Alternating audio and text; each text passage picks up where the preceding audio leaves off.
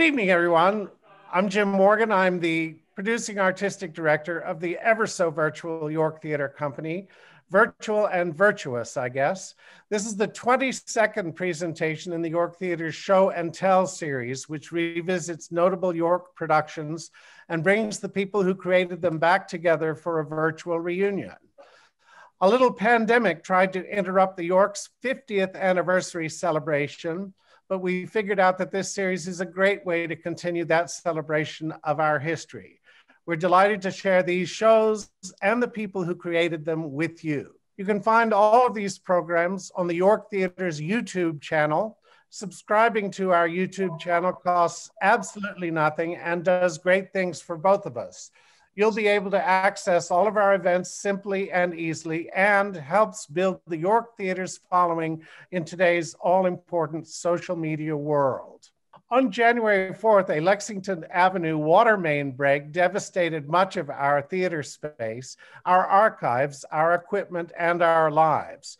We've had to vacate that space for an indefinite period of time while it's being remediated, reconstructed, and repaired. It's been quite a difficult time on top of COVID-19 and everything else. Your donations are always essential in keeping our pandemic programming going, and at this time, donations are crucial. We sincerely appreciate your support of all kinds. We want to keep these events free, and to do that, we depend on your generosity. Various other virtual events will be happening throughout the coming months. Our new program, In the Pipeline, which takes a look at new works in development and their writers, will take place throughout the new year. Also, don't forget that throughout the program tonight, you can type questions or comments into the chat feature at the bottom of your screen, and we will do our best to answer them when we find time. The show we are celebrating tonight, Beggar's Holiday, was presented in the Musicals in Mufti series in 1999. We've reunited members of the cast and the creative team and some special guests for tonight's discussion. Keep in mind, this show was done 22 years ago on our old schedule for the Mufti series, which was 4.5 days of rehearsal and 5 performances over one weekend, all done in one 7-day period. So asking people to remember back that far is quite a thing to ask of people. But the people we've gathered together tonight are game to try, and we're delighted to have them with us. But first, I'd like you to meet my cohort and co-host, my pandemic partner, Charles Wright, our resident theater historian. Charles is writing a book about the first 50 years of the York Theatre Company, and he also happens to be the co-president of the Drama Desk. Charles? Well, good evening, everybody. Just to situate this show in time, I'm going to ask a few questions of Kent Gash and Eric Hogginson.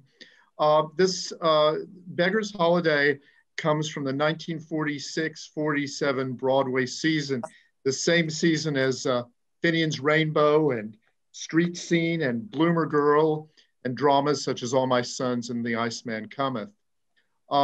It's, of course, by Duke Ellington, but Ellington's collaborator was John Latouche, who, while not by any means unknown, had a fairly brief career, though a prolific one. Eric, would you say a few words about Latouche? Eric Higginson is the author of the review, Taking a Chance on Love, which is about the life and career of Latouche, and was premiered at the York. John Latouche was a Southern boy who was something of a prodigy, grew up in Richmond, Virginia, came to New York straight out of high school, attended Columbia University, but basically got thrown out after he wrote the varsity show and it was too ribald. And his best known works are Cabin in the Sky, the song Ballad for Americans, some of the lyrics for the Leonard Bernstein Candide, The Golden Apple, and the opera The Ballad of Baby Doe, among many, many others. He was very prolific. He died at the age of only 41 of a heart attack. So his career was tragically cut short. For Beggar's Holiday, he was approached by the producer, Perry Bruskin, I believe. Perry Watkins, sorry. And Watkins had the idea for an updated version of the Beggar's Opera, and he wanted it to be something that featured all races equally. And so he put together an interracial team to write it, which was John Latouche and Duke Ellington.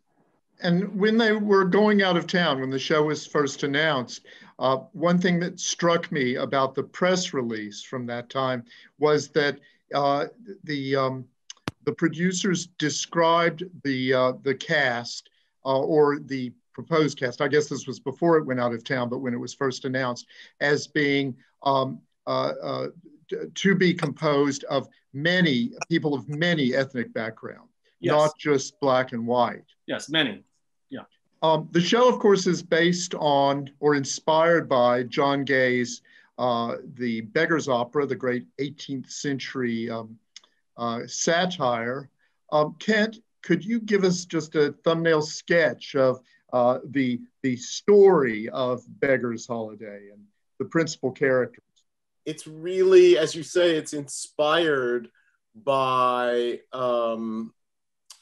the Beggar's Opera. And so it is very much the story of a central figure that's based on Macheath, who is tied up in a lot of petty crimes and a lot of romantic assignations, very popular amongst a lot of women.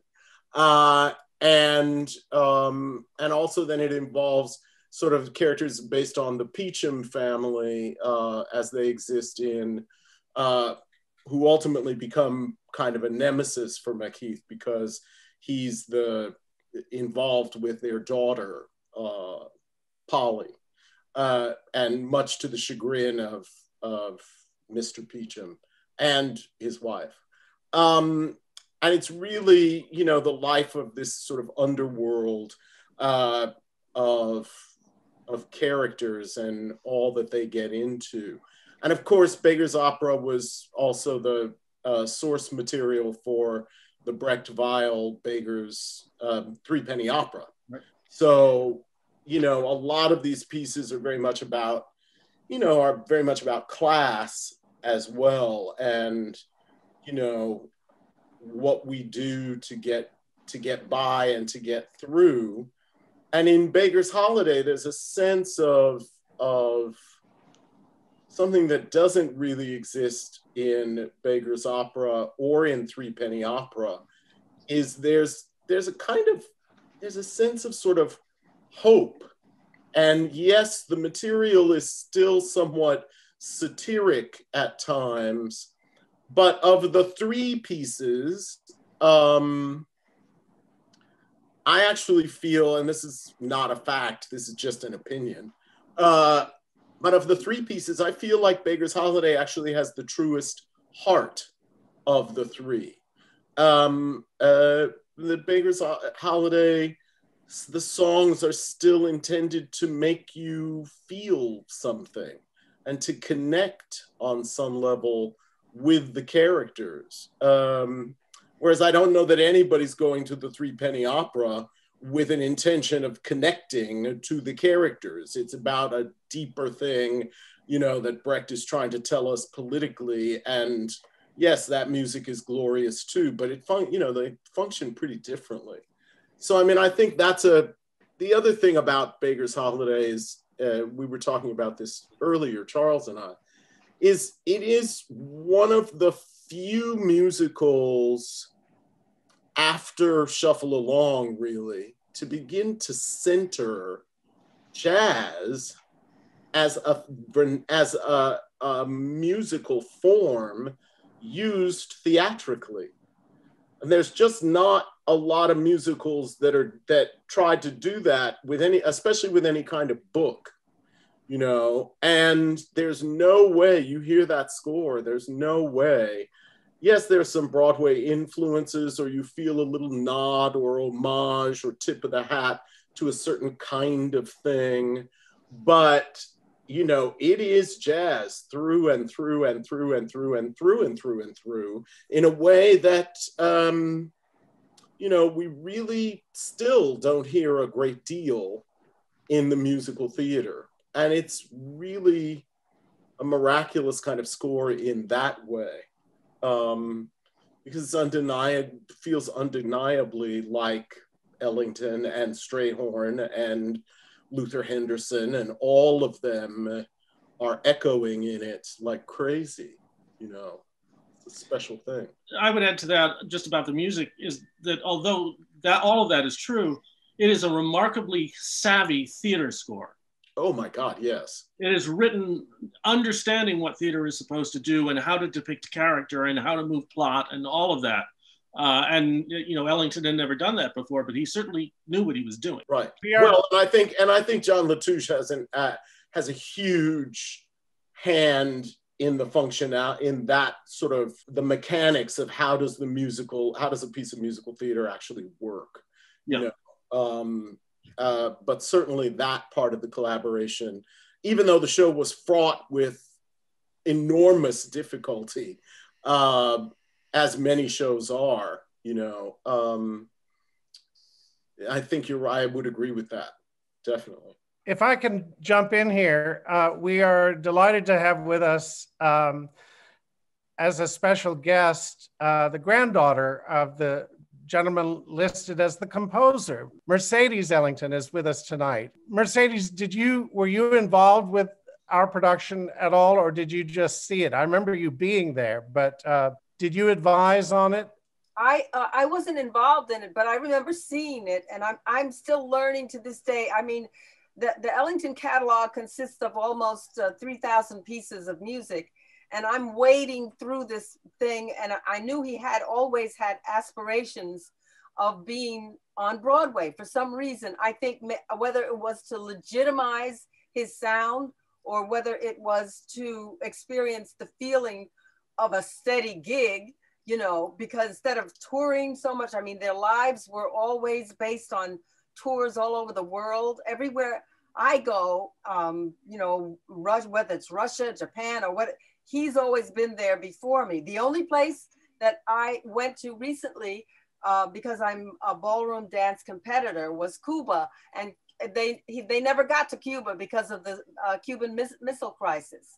So they had all of these travels, and I think he welcomed the fact that they would be in one place for a period of time. And that was attractive to him.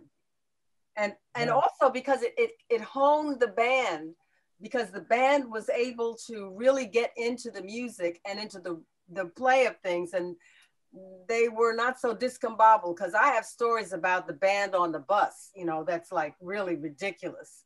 And this was a chance for him to succeed on Broadway, also in a venue and a place and time where people of color were not necessarily accepted to cross over into areas that were not specifically designated as their territory. Have there been full productions of this show that you have seen? Not that I've seen, not that I've heard of, nothing. And let's take a minute and hear from everyone on our panel tonight. And then we'll get back to talking about the show itself. Mercedes, where are you talking to us from? What have you been up to in these strange months we're all experiencing? Well, I talked to you now about the band traveling today. I just want to tell you a story. And this is a true story. When the band was traveling through the South at this period of time, what they did was they went to the venue, they rehearsed, and then there was a period of time that they had to themselves where they usually got on a city bus and toured to see the sights, and then they came back for the performance at night. And this particular time, Barney Beggar, who was reed player, he was from Louisiana, and he was light-skinned with straight hair, and he was in a group of musicians who were touring. And when they got on the bus, Barney sat down right opposite the driver, and the other musician said, "Hey, Barney, no, you better come to the back of the bus. We're supposed to be in the back of the bus. You know where we are." So Barney said, "No, I'm sitting right here." And they fought back and forth, back and forth. And so they said, okay, well, you be in jail. We're going to be at the performance tonight. So they went to the back of the bus, and Barney was sitting there, and the bus driver got up and went over to Barney and said, "You supposed to be in the back of the bus." And Barney said, "No, I'm sitting right here." And the bus driver said, "No, you're supposed to be in the back of the bus." And Barney said, "No, but I am Creole." And the bus driver said, "I don't care how old you are." True story. That's great. And what time period was that? It must have been in the 40s. 40s, yeah. Mr. Gash, Yes. You're obviously underwater somewhere. Yeah, I'm actually I'm right here in New York, but I use this as my virtual background. This is from the It's wonderful. aquarium, my nod to my days as Associate Artistic Director of the Alliance Theater in Atlanta. But yeah, I'm here in New York, and I'm, what am I up to? I run the new studio on Broadway, which is the NYU Tisch School of the Arts musical theater program. So we're teaching both, virtually and in person. And I'm, working on a bunch of other projects and directing things virtually, and as we all are, and happy to be booked in 2022 by some theaters that feel strongly about being in production, but nobody before the end of 2021. So, I'm eager to see what the theater becomes post-pandemic, because there's no going back. Time doesn't go back. We can only go forward, and we must go forward and be better. And so I'm very eager to be a part, hopefully, of something new that is vital and robust and has something to do with who we are and how we live now. Because there's certainly lots to be explored and lots of people's stories to tell. So, good Lord willing, and the creek don't rise, I'll be, be back at it. We're with you. That's great. Tammy Schwartz, where are you and what have you been up to? And also tell who you were in this production, if you remember. It's okay. Oh, I do. Well, yeah, I call, my name is Tommy Schwartz. Tommy, excuse me. You knew that 21 years ago, you did. I did. I knew a lot of things 21 years ago. But where am I? Well, I'm still based in New York City, but I have been sequestering with my octogenarian parents in Harrisburg, Pennsylvania, throughout most of the pandemic, with quick trips back and forth to the city to take care of some business and things. And what I'm doing now, in 2018, the board of Harrisburg Opera Association voted me in to be artistic director and executive director of that arts organization. And I relaunched the company with initiative to not only produce grand opera, but to do other forms of music and eventually bring in theater, dance, and as well to the mix. I have an emphasis on diversity casting, and we also have philanthropic programs that we're in development currently, and educational programs that are attached to our main stage production and outreach concert. And it's all devoted toward the betterment of people's lives in central Pennsylvania.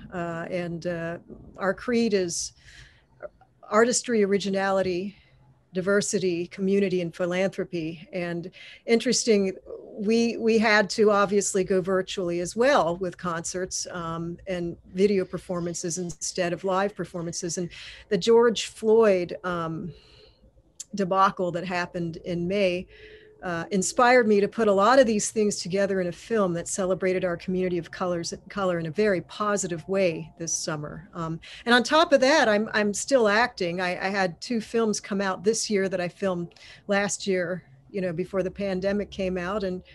And can't wait, though, to be able to feel like I can safely audition for things again and move forward with this arts organization that I am so grateful to be in charge of and guiding and stewarding, especially during this time. That's exciting. And who were you in the show? I was Polly, one of Jerry's many girlfriends.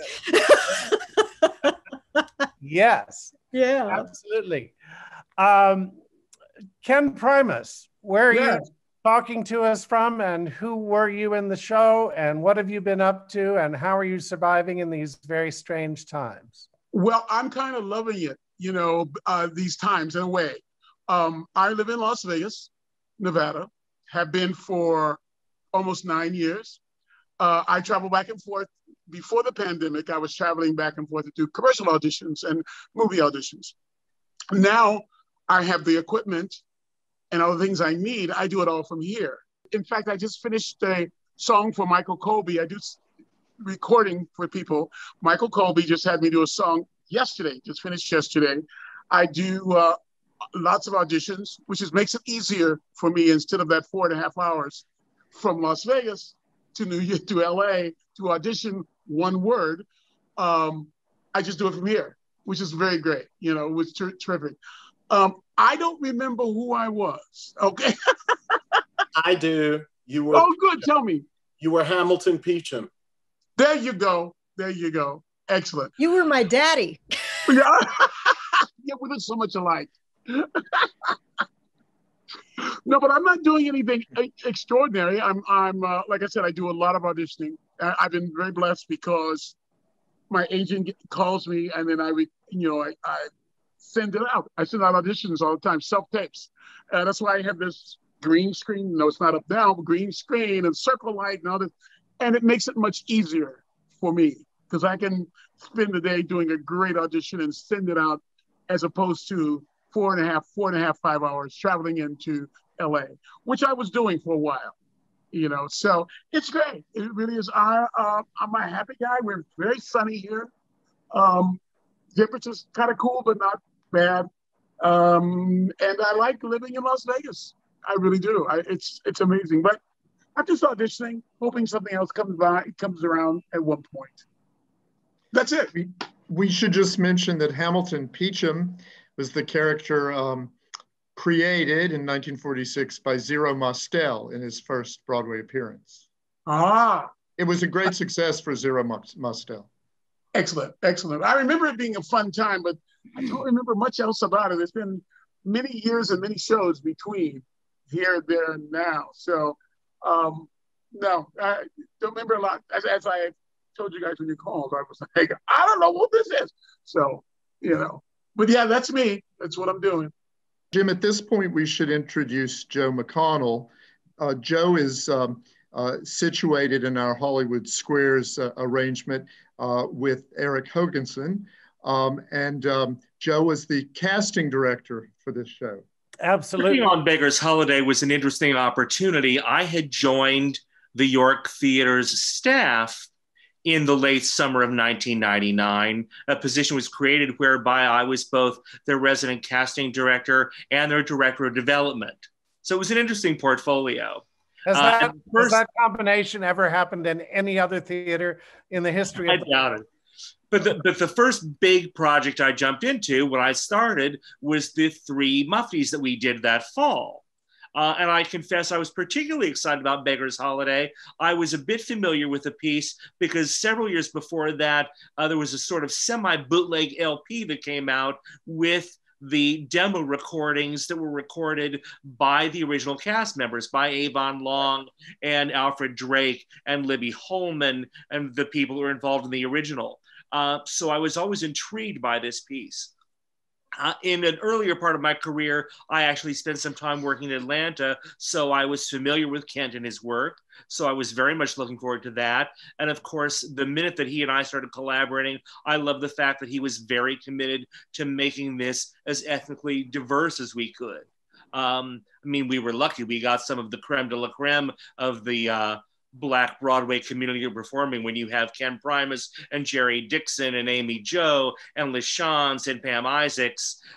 It didn't get better than that. But we rounded things out with a wide range of people. And I was particularly excited when we found Tommy, who was fairly young in her career, and of course, legitimately trained voice, and brought an Asian presence to the cast. And I loved having that. I love doing it. And I remember like yesterday how kind you were to me at the audition, and Kent too. You were great. I mean, you know, anybody who comes in and really great, it's really easy. You know, it just. Well, you know, I remember I also had done a lot of concerts of Kurt Weill at the time. And on top of that, had a jazz background, which was beautiful. And then I just remember telling people I got cast with a whole bunch of famous people in me for my off-Broadway debut. I will tell a story, if I may, about one of the casting choices that didn't happen.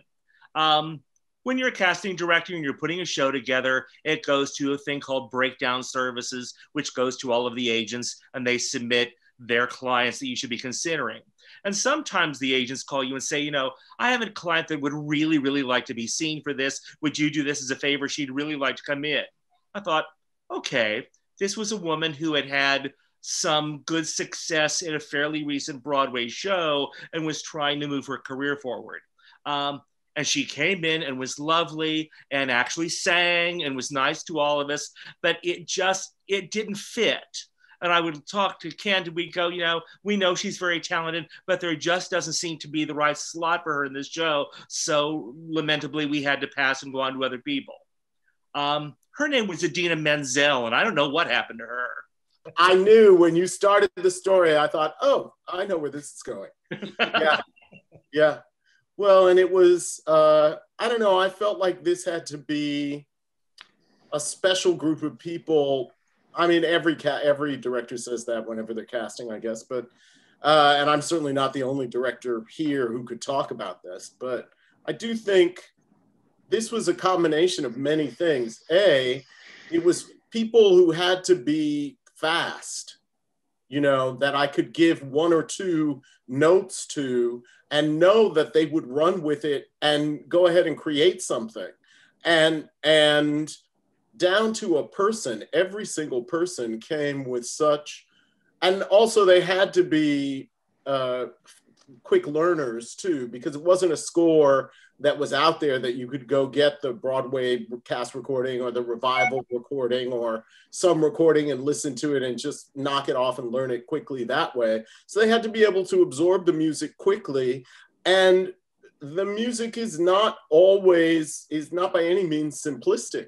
So there was a lot of music that had to be learned. I needed people with strong personalities, with thrilling voices, great heart, and a lot of sort of primal sex appeal. It had to be a stage full of people that you thought, with every person who stepped on stage, you thought, well, yes, that's lovely. That's very nice, you know? And that's because that's a part of the world too. There is that sensuality in the world of the piece. And if it's not there in every person, the piece isn't going to work. And so we got really, really fortunate because wildly talented people who could sing like one voice every bit as glorious as the next. And then who also were really, really easy on the eyes and the heart and the everything else. There was a lot of beauty on that stage of all kinds. And that was thrilling. And I felt like that was part of the intention of the original creators, which are trying to sort of tap into that. What's beautiful about every race, what's beautiful about everybody, and what's beautiful about how they're all intermingling like crazy and not ever really talking about the fact that like, oh, you're a different race, but I'm up here with you. You know, we're just in it, doing what we do. And that was wonderful to see, you know. Hey, I was Highbinder and some other lascivious characters. Yeah. But I went on after I kind of put performing behind me and was a casting director for a while with Telsey Company. So, and now I direct and choreograph. So I want to speak to Joe and to Kent. This experience totally inspired me in the work I did in casting, because otherwise the shows I had done were West Side Story, South Pacific, where there were multiracial casts, but each race had its side of the fence. And this experience really opened my eyes up to the kind of casting director I wanted to be, in wanting to see productions in a new way. And I got to do some of that. So thank you for that, Joe. And Kent, what I learned from working with you was you let us go, but you guided us at the same time. So as a director, the most valuable lesson for me was how to harness whatever you can from your actors and let them play, let them experiment. And then you, as a director, really kind of shaped the whole thing and brought us to the finish line. So for me, this was, even though it was a short experience, it was a great learning experience. So thank you for that. Thank you. Amy Jo Phillips, where are you and who were you in the show and what have you been up to? All of those questions. Oh my goodness. I am still in New York City. I'm a native New Yorker. I'm planning to retire in Vegas, Ken, so I'll be looking you up. Okay. But still in New York City. I currently, I took a sidetrack taking care of my dad and kind of stepped away from show business for a while. And in that time frame, I became a tax preparer. So now during this pandemic, I am working for TurboTax, hence the collared shirt and the glasses. So I work for TurboTax and I have my own small tax preparation firm, AJ Phillips Tax Boutique. And that's what I've been doing. I still do perform. The pandemic shut down. I was supposed to go to Goodspeed last summer. And so we're on pause for that. And I mean, Beggar's Holiday, Tommy, you said, oh, it was your off-Broadway debut with all these people. That's the way I felt. It's like when I walked into the room with Jerry and with Sean again. I mean, though I had already had a Broadway credit, and I just still felt like I was in this room with these amazing, amazing performers, and just to get to play with all of you. And I Joe, I'm sorry, but I have such a vivid memory of you. Like we had this trio thing with going through numbers. That's what's like in my mind. I think it was me, you, and Ken, and it's like, that's my memory. And it was just so much fun to play with everybody. So I thank you, Joe. I thank you, Ken. And I thank the company for allowing me to be part of this amazing, amazing experience. Now, mentioning the musical end of this production was in truly wonderful hands. The great, incredible, genius wunderkind Luther Henderson. I mean, where do you even begin?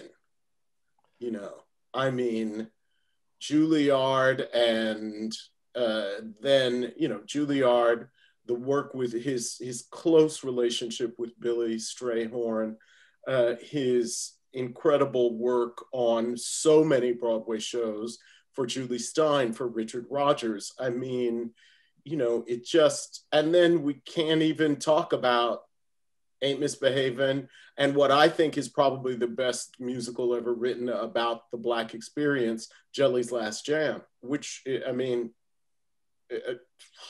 what do you even, yeah. I mean, and what I loved about Luther is he would always give you the straight dope.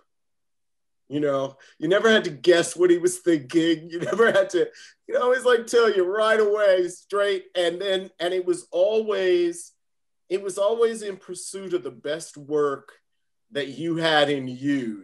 He always sort of seemed to feel like he was always trying to tease out a little extra something from you.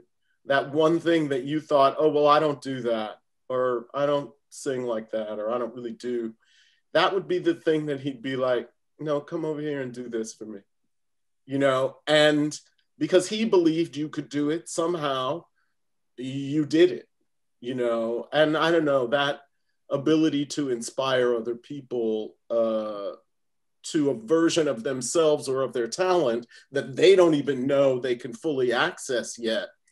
That's a really rare gift. You know, he was something. And he was the music supervisor. Well, Luther wanted to adopt me. Luther and his first wife, Tilly. Luther went to high school with my father, Evander Childs, and he wanted to adopt me, and my grandmother said no. In any case, Luther had always been weaving in and out of my life, and Luther was also one of Ellington's arrangers that he sent to Juilliard. Ellington used to send like Billy and Quincy and Luther and my father, all of his arrangers. He would have them go to Juilliard for not maybe the whole period of time to get a degree or a diploma, but they all went because he always depended on them to come back with the absolute structure within, you know, so he could play. And then they would say, oh no, let's do this, or, you know, put the bar line here and pin him down, because a lot of times Ellington would just go off into the stratosphere, you know, so he would have them as his base to advise him as to what is possible with different things. And it was a really an incredible relationship that was garnered between all of these people who really work together. And you don't see that so much nowadays. You see, everybody's trying to take credit for their own thing, you know. This collaborative spirit is very much in I don't know where, it's on Mars. I don't know where it is. But there are theaters like yours, like the York, where you have a base of people, and getting back to theater groups, it's a very rare thing. I assume that Luther brought in Leonard Oxley as the actual music director. Is that correct? Yes, yes. Let's keep going through the lineup. Lana Gordon, where are you, and what have you been up to, and who were you in the show, and all of that? Well, I had to look and see who I was, so I cheated. So I was Flora. I'm in New York City. Before the pandemic, I was doing A Wonderful World in Miami New Drama, playing one of the four wives of Louis Armstrong, Lil Hardin. So, but I must say, when I walked into the room, 1999, I was just starstruck. So that was just my memory. LaShawn, sitting next to LaShawn's, I'm like, oh my God. So that was one of my memories. What have I been doing? I've been very fortunate. I got a chance to do One Night Only, Best of Broadway on NBC as Velma Kelly, representing Chicago. And I was very fortunate that they chose the girl with the curly hair. So, and voiceovers, I'm, have a little voiceover studio set up. So I'm just, plugging away, just trying to find new avenues and self-tapes and learning a lot about myself during this time. And being grateful. And Kent, it's so nice to hear your voice. It's so comforting, because coming from Lion King as a dancer, it was like my first job as a singer, and now I am. I didn't remember that. Yes, because I always think of you as a singer. I mean, right. I don't think of you as a dancer too, but no, you were the first, and just hearing your voice and what you have to say, it's just, it gives me hope, and that we're just going to make it through this time, and better than we don't have a choice about that. Too much to do. Yeah. So so glad to see you. I remember, the Mufties are always intense, because it's not enough time to do these very ambitious shows that you don't have time to really learn, and everyone just gives it their all, and that's what's so amazing about it. But I remember this being an intense but loving, incredibly loving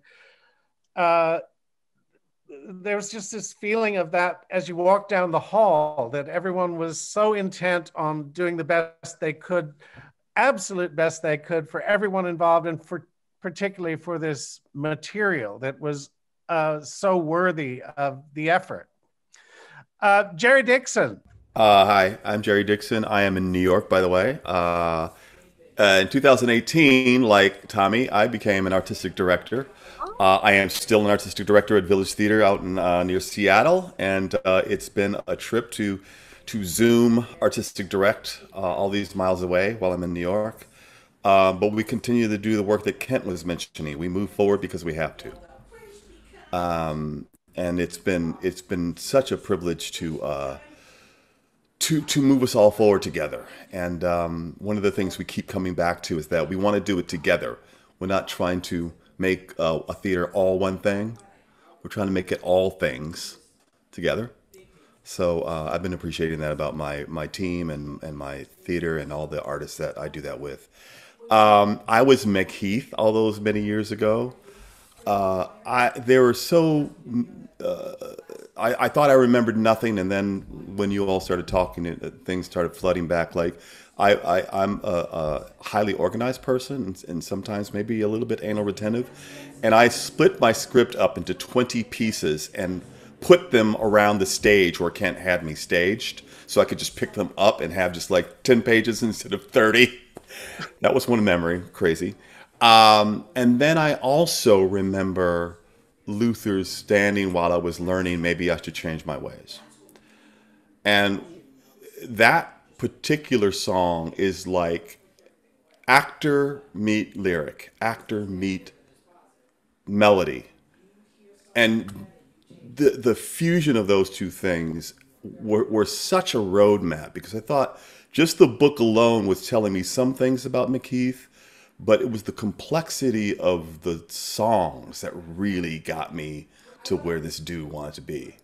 And I think about the form of Maybe I Should Change My Ways. It's, I believe, if I'm right about my music, ABC instead of ABA, or even A and B. The form is so complex. It says, oh, this person's got some stuff going on. He can't just sing you a straight form ballad. Even the opening song, In Between, is such an odd take on a look at the world. This tells you this guy's not just a thief. If he can be that self-aware about talking about the in-betweens of his life, where does he go? Is it this way or that way? If he can say, maybe I should change my ways in the fourth song, this is a person of complexity and not just this sort of rogue. So I always bow down to writers in that way, is that if you don't know where to go, listen to the writer, and they will tell you every single time if they're good. And those two were some of the best. Absolutely. We have a member of the music staff with us tonight, Jeffrey Smith. Jeffrey, can you tell us what you did on the show? Yeah, so I was the rehearsal accompanist. And like some of the other cast here, it was, for me, I think my first off-Broadway show, fresh out of college. And so I also was starstruck by this cast and by the amazing Luther Henderson. I mean, I just blown away to be able to work under him, and, you know, of course, very nervous playing the piano in front of him. But what an amazing experience. Incredible experience. Right now, I live in South Jersey. So I'm in Jersey, right outside Philadelphia, and I'm the artistic director and conductor of the Philadelphia Boys Choir. So we take boys, young boys, train them up, get them singing some great music until their voices change. And then we got to get a new crop of boys in every year, you know. It's quite an experience. Right now, we're doing everything virtually still. We are preparing for a tour. We were supposed to go to South Africa this summer, but we've changed it to Puerto Rico because it's a little closer. And with the pandemic and all, we're hoping that's still feasible, but we'll see. So, you know, we're managing to get through this. And also in my spare time, I play piano with the Philly Pops Orchestra and occasionally with the Philadelphia Orchestra. So I haven't been in New York in quite some time, so it's a wonderful. I'm really glad to be able to see everyone and hear what everybody's up to. In between, neither confident nor fearful. In between, neither happy nor tearful. Half in a mist and half wide awake. You wait for the moment when something will break. Your heart is clean of the giving and the getting. You're in between, neither hoping nor regretting. You're a feather in the air, waiting for the breeze to blow, to show you which ways you're gonna go. And you ain't good nor bad, nor sweet or mean. You're just in between.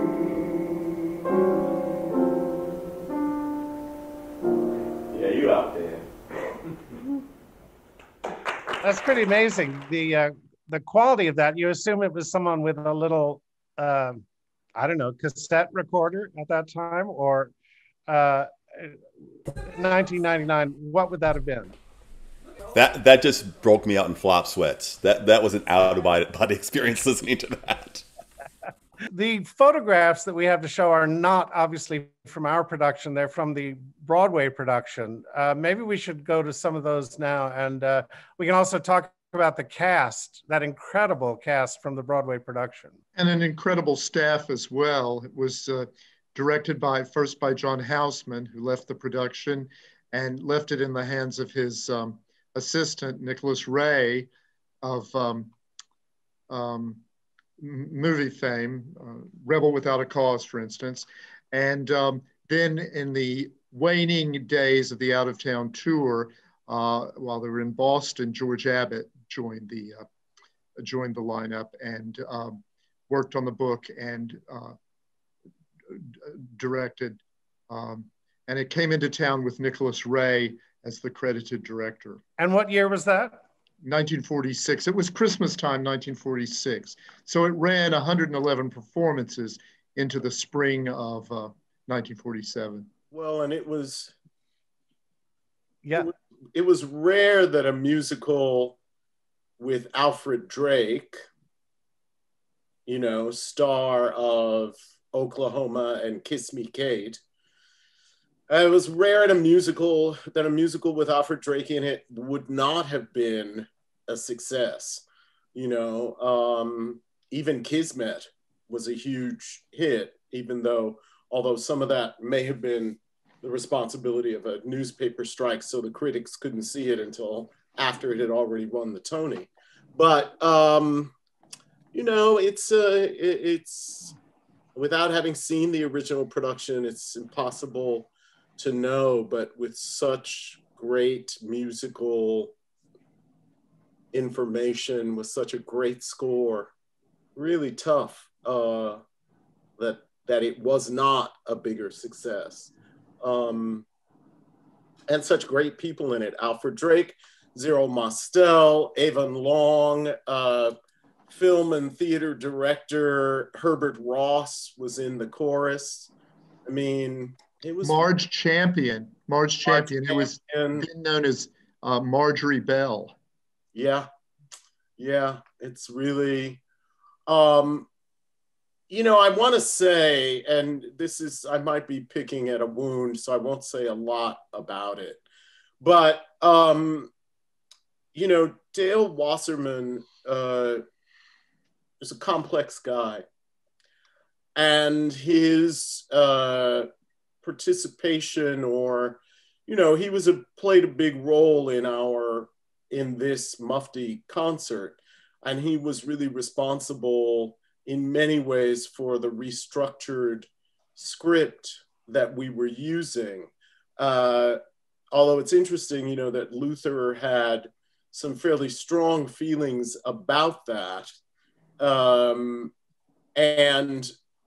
Luther had very strong memories and connections, of course, with Billy Strayhorn and with Duke. And there were things that Luther felt and wanted to make sure got back into the score when we did it, that Dale had sort of eliminated. So it was interesting watching them sort of negotiate each other very quickly as we tried to arrive at a performable version. I have a really strong hope that the piece could have a life in the future. And in fact, we attempted to do it and to really go into the process of doing it at the Alliance when I was there. And there were some obstacles that proved insurmountable at the time. And I have to say, without saying more than what I'm about to say, is some of those obstacles lay with Dale. So it was complex, it was complicated, as many things are. But boy, what a lovely piece of work to be a part of. Well, the odyssey of the musical, the original production was rocky as well. You saw that the material, the playbill for Twilight Alley, Latouche called the show early on Beggar's Holiday, but he also considered the title Street Music. And when the show went out of town, it went out of town as Twilight Alley, and then came back as into New York as with the Beggar's Holiday name reattached. Do we know if part of the reconsideration from Street Music was connected to the Kurt Weill, Langston Hughes street scene, which opened in the same season? It was the same season too. I think I mentioned that. I'm not sure. Yeah. I don't know that. There's been speculation that Beggar's Holiday was attractive as a title because there had been a number of shows like Shoemaker's Holiday and Blues Holiday that used that word and had been successful. This is the one photograph that we have from our production with Kent, Leonard Oxley, Luther Henderson, and Dale Wasserman.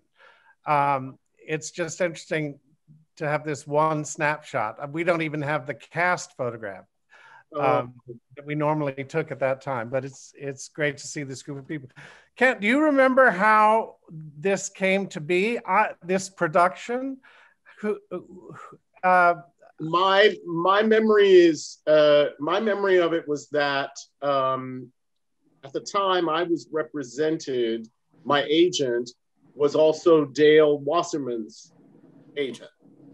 And she contacted me about doing it and said that I needed to, would have to have a conversation with Dale. So I had heard of it and was really interested in it, but did some research and everything. And then was really keen on being a part of it because I just, like anybody with ears, loved Duke Ellington,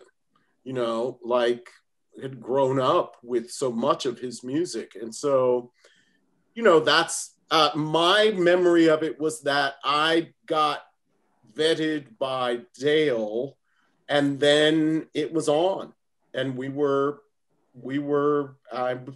doing it. I don't know more than that. But who was your agent? Part of the process. Her name was Barbara Hoganson. Oh, Barbara. Oh, that must be how I met Barbara. Yeah. She also represented the Latouche estate. That's right. Yeah. That's right. Yeah. Yeah. And I mean, she was one of the loveliest people ever. I mean, seemingly far too kind to be a great agent. But she really was. I loved working with her. And I think she's still doing things. I'm elsewhere. Absolutely. She represents the piece that I mentioned earlier, based on the Glass Menagerie, Blue Roses by Mimi Turk and Nancy Ford. Oh, wonderful. She's very active. Yeah, good, because she's great. She was really, really great. I'd forgotten that. Maybe that's how it happened. I think that is how it happened. Mildred Smith Hepburn, as she became known, I guess, after she married, was part of a talkback after one of these performances. I remember going up with Eric to Larchmont or something like that to pick her up in a car to bring her down to see the show and be a part of a talkback afterwards. These photographs Eric found online, and we are very grateful to have. Some of them are online. Some of them I actually had in my collection because they had been used in the John Latouche biography, of which I helped with research, etc. So some of them I already had. This one in particular. But there's a story connected with Mildred Smith as Lucy Lockett. John Latouche's significant other, Kenward Elmsley, they were not together when this was produced. Kenward was in college then, and he saw the show in Boston, and he went back like 5 or 6 times, and then he went to saw it in New York, and he became obsessed with John Latouche because he thought the writing was so good. But he told me that every single time he saw the show, when Alfred Drake seriously and romantically kissed Mildred Smith, people got up and left. Wow. Yeah. It tells you something about the society that it was produced in. Yeah. There's Valerie Bettis, who was the choreographer of this show, with Mr. Ellington and Mr. Latouche. And interestingly, clearly, choreography was supposed to be a major component of the show, because I know some of the earliest cast members hired for Twilight Alley were the dancer Paul Godkin, who was very highly regarded as a trained ballet and modern dancer. He was one of the alternates in the original Fancy Free, was a Jerome Robbins dancer, was a Denishon trained dancer, etc. And then his partner hired to be with him was a young California transplant named Marjorie Bell. Right. Who, right after Beggar's Holiday, got a dance partner named Gower Champion and married. Yep. Well, that Marge Champion was able to be one of the talkbacks when we did the production. Yeah, and Herb Ross was a very strong dancer as well. And went on to do some of his own choreographing. And Avon Long, I mean, wow. Spectacular. Who did the scenery for the original? Oliver Smith. I was going to say, I thought that's who it was. Oliver Smith. And apparently it was in John Houseman's autobiography, he talks about how wonderful the scenery was. And he said, it's so wonderful that Smith reused a lot of it in West Side Story. Right. Well, the bridge. This bridge shot, looks suspiciously like going into the Rumble. Under the highway. Yeah. Yeah. Interesting. There were financial problems with the show, and so in New Haven, they worked on a bare stage because there was a lien on the scenery until one of the producers could raise some more money. So they performed actually on a bare stage? Not for the whole New Haven run, but just at the beginning of it. They got the scenery out of Hawk. Good. We have another song to listen to, No One But You. No one else but you on a crowded avenue in a sea of empty faces, only your smile comes through.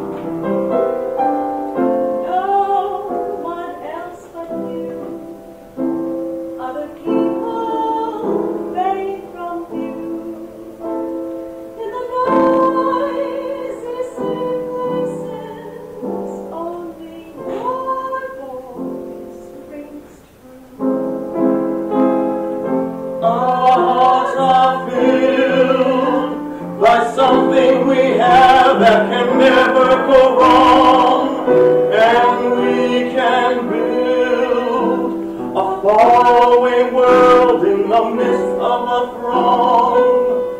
The two of us find that we don't really mind the people, the places, the hullabaloo.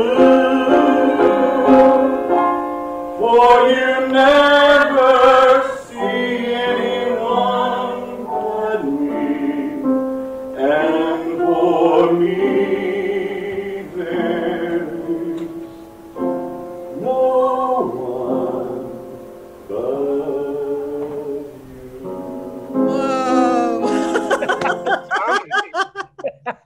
One of the things about that song that pays off really well is at the end of the show, Mac ends up with all three of the women. And he sings it to all three of them at the same time. No one else but you, and you, and you. That came right into my head when we were here. I just started cracking up at the reprise of it. And it was jaunty. It was like, no one else but you. It was a faster tune at the reprise. It was hysterical. Eric, you were talking about a different version of the ending that John Latouche wrote. Yeah, the whole process of this show, as is the case often for artists who are transgressive, as John always was, working in the commercial realm, is how much can you get away with? And that's a running battle. And he certainly fought it his whole life. He talked about when he first started writing this, that he wanted to bring hope to it, as Kent said. He didn't want it to be as slashingly satirical as the Threepenny had been, as bitter as that show is. But he wanted to catch what he called that strange combination of dread and hope. In the original first, there are three drafts that exist. There's a very early draft. There's an interim draft that we think is basically what went out of town. And then there is the final draft that matches what ended up on Broadway. And in the original draft, the beggar was a character who wove through and constantly commented on the action and had dialogues with McKeith. The character of the beggar went through some particularly notable transformations. Latouche initially imagined this figure as someone who looks, acts, and sings like Leadbelly. In fact, he should be Leadbelly. Conceived him as a cryptic figure, asking questions of which he already knows the answers, commenting with wisdom and tolerance on the hectic saga which is actually being dreamed up in his mind. And in the first draft, he appears throughout the action with a guitar in hand, singing folk-like quatrains that respond to the action and telling McKeith. He then told McKeith this at the play's climax. This was John's original ending. You see how it is, Mac. Look at the lathered pack of mankind, hysterical, jittery, anxious, jumping this way and that, snapping and biting at whatever passes before their furious jaws, looking for a blame in this man's color, a scapegoat in that man's race, running frantically before the shadow of their illogical fear, trapped in the arid gullies of their hatred, and always refusing to track it down to where it hides, in the secret shadows of his own heart. The deed has been done by all of us. The hate's hated by all of us. The bombs released, the triggers pulled, the mines laid, the victims destroyed by all of us. The one thing we equally share in this unequal world is guilt.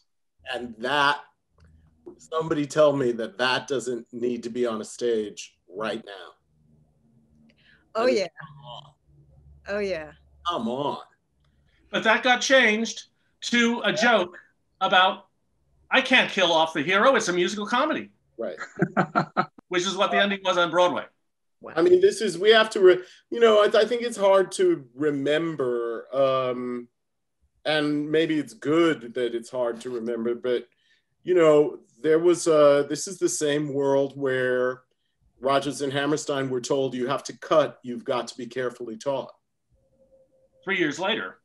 They were told, yeah. And this was before that. So, and if people were saying that to them, To which they were powerful enough to say, well, you know, we'll close the show before we'll cut it. So it's not going anywhere. You know, it's not hard to imagine that people walked out when Alfred Drake kissed her, and why this, from a producing standpoint, why a producer would say, no. It's not like it was being produced off Broadway or at the 1940s version of the Public Theater. This was a commercial piece of theater. Right, and that was written to be delivered to an audience of upper class white people. Yeah. I mean, John knew what his audience was going to be. But these writers, Duke Ellington, this was his first, was it his first foray into a book Broadway musical? And they didn't have that kind of, and John Latouche was also sort of feeling his way. They didn't have that kind of power that Rodgers and Hammerstein. No, they didn't. Not at all. Nor did they have those kind of savvy producers with a depth of background who were going to, you know, I mean, it's not like how Prince producing Follies and dressing up the darkness until you're 2/3 into the show before you realize that you're in the 9th circle of hell, you know. But it's been so beautiful, the journey down, that you kind of don't mind. And this was not, there wasn't that kind of savvy production behind this, you know. It was lots of people finding their way. We have another number to share with you by a cast member who sadly is no longer with us, Glenn Turner as Sneaky Pete. I want to be bad. I want to grow up to be bad. I want to be sweet and win some. I want to go wrong and sing some. And be bad. I want to grow up to be tough.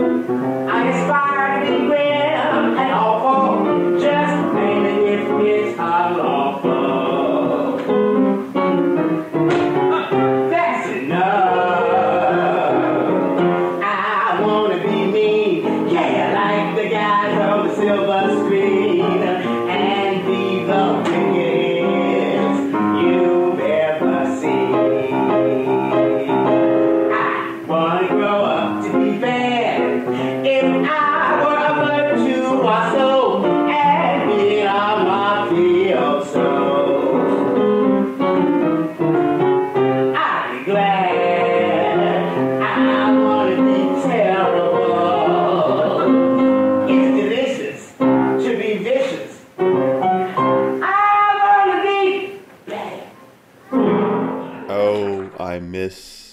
That heart, that funny, viciously funny guy who could sing his face off and always plunge into a character head first.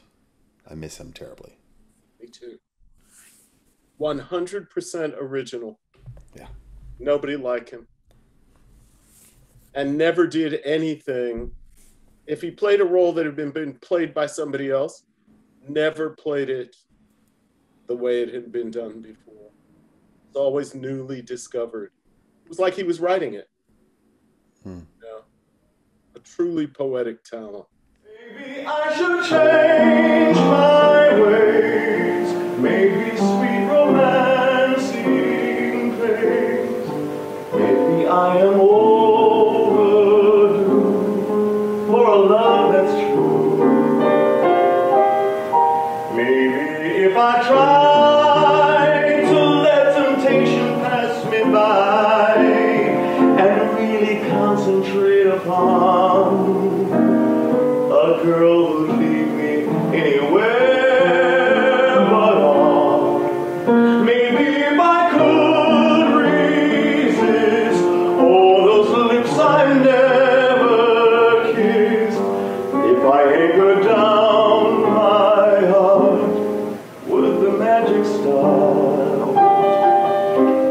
I should change my ways, for something deep inside me says a man should really give a damn. Or should I stay the way I am?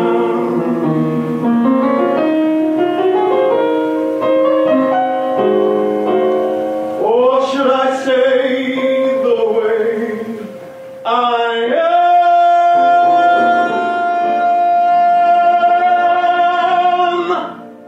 Come on. I mean, forget it. Jerry Dixon, ladies and gentlemen. Unbelievable. We've just heard a tip of the iceberg about the problems it took to bring this show to Broadway originally, and a little bit of what it has gone through over the years. Why has there never been a full recording of it? I'm sure that it might have something to do with music rights. The music publishing companies always interfere with any kind of creativity whatsoever. And when you get these great ideas about educating people and going back into research, and this material should be available to reach out, to be used, to whatever. And we all just don't seem to be working together in the arts when it comes to that. The legal department, I mean, it's so ridiculous. And I have a hard time saying this because my sister, the Honorable Deborah Batts, who recently passed away last year, she was a federal judge. And so that's the other side of my family. So I tread on one side, the legal, and the other side. And when I was invited to her house with people like judges and lawyers like Sotomayor and everybody sitting at the table, and they're speaking Latin language and so forth. And one day I just got so tired of it, I broke out and said, "Chassez pas de bourrée glissade assemblée." And they looked at me like, what were you saying? And just a different language, you know, that you would try to, and music is the actual language. I can't help but think that, you know, there are treasures of African-American work and treasures of diverse multi-ethnic musical theater that have not been as supported in the same way as all white or predominantly white productions. The fact that, I mean, why is there no cast recording of Beggar's Holiday? Why is there no cast recording of Shuffle Along with Audra McDonald, no less, who seems to be and no slight on her the gigantic talent, but who seems to be the Oprah Winfrey of Broadway. I mean, everybody seems to love Audra, yet there was not even a recording of that show. Why is there brilliant Black work and work created by brilliant Black people that has not been recorded and archived and that has been lost, is not known? And what do we do about it? That's the big thing, is what can we do about it? Because we can do something about it and must, you know? So I still hold out hope. Yeah, it's a good point, Kent. And the thing that we can do about it is leaders who can influence budgets and line items must put that into any revival or new work. That it's part of it. It's part of, you must make a recording. You don't have any say so in it. You're going to make a recording, but that it's part of your responsibility of making sure that this work has a legacy. Go ahead, Tommy. I also to add to that point, I feel like we're all making a difference right now. I mean, I'm in charge of an arts organization. You are, Jerry. Kent, you're out there. I mean, all of us are working toward promoting artists of color, women. You know, that's one of the things I've been doing the last 2 years. And if we just keep building upon that and making that something that becomes the norm, I feel like things are going to catch And eventually we're all going to share in that power, you know, I hope. Supporting writers when it's important, you know, saying not just that we're going to license your work, but when you come to our theater, we're going to pay you for the weeks that you arrive, that you work and toil.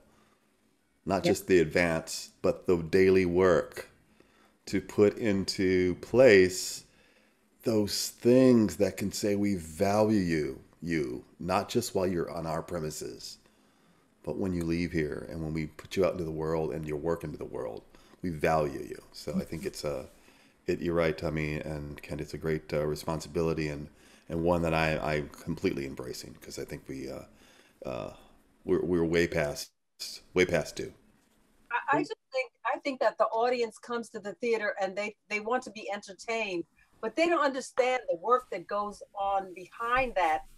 Put that up on the stage. They just think everybody's up there laughing and happy and tapping and smiling, and they don't understand the research that was done behind that. And for each individual character, whether it is movement or it goes, there's a history. Jazz is the folk music of America, and it needs to be treated as such, so that when we are doing, no matter where we go, on Broadway, off Broadway, movies, television, it's reflected in those places, because otherwise people come up, they don't do research. There's not a lot of research going on. People just spouting out things, and all of a sudden it becomes something, and it just fades away just as fast as it came up. And they don't have anything about reflecting back to, well, where did this come from? To add to your point, Mercedes, jazz is truly America's original art form. Yes. And it embraces the traditions of African Americans as well as the classical music writing system. And it is what America really is, which is a whole bunch of people getting together and creating something beautiful. I mean, it is basically our opera that came from Italy. Opera is to Italy. I feel like jazz is to the United States. And I feel there should be so much more done to promote this art form right now, you know. Also, as Kent mentioned earlier, musical theater is another equally important indigenous American art form. Yeah. And together to have a jazz musical, a true jazz musical by greats of the form, writing greats, it's obscene that it is not recorded and done everywhere. This is a great piece of writing that should be done. And if we can do anything at the York, even though we're homeless right now, we will do everything we can to make this happen. I would love to work with anyone to bring this show to its rightful position as an amazing piece of theater, musical theater and jazz. And this time without Dale Wasserman's improvements. Yeah, with that, you know, going back to Latouche's two original intentions and to the original book, because in many ways I think we've grown as, you know, as audiences, as we've seen so much now in the theater and have experienced so much, that the things that are a little more sobering in the original material, I think the world is ready to hear and perhaps wants to hear. And after the major revival that finally brings Beggar's Holiday to light, can we please have Queenie Pie? Yeah. How is it that there is a genius opera by Duke Ellington that has only really been seen by the audiences at the Kennedy Center production? I mean, absurd. This is, you know, these are my passion projects for however much time I have left. Well, I have a thought, and I hope it'll put hope in everybody's heart. In 1999, when Beggar's Holiday was presented by the York and the Mufti series, Musicals in Mufti utilized a slogan for promotion: Broadway's overlooked treasures in staged concert performances. Well, back in 1946, when Beggar's Holiday came to Broadway, the Threepenny Opera by Brecht and Weil was a decidedly overlooked treasure. It had been done on Broadway in 1933 for 12 performances. It closed and was not widely known to the American public. Well, it's overlooked no more, and if we're fortunate, Beggar's Holiday will find new life and become as well known in the theater as the Threepenny Opera. So many wrongs to be righted, and we have wonderful people here to make it happen. Let's work together and do that. Just across Tomorrow Mountain, there's a place for you and for me. On a platinum street will blend our feet. It's a land that's there to see. There'll be no jails or bargain sales, no telephones or TV, no need for crime. Thank you all very much for being a part of this. Great to see you all. Till the next time. Cheers. Thank you. Cheers.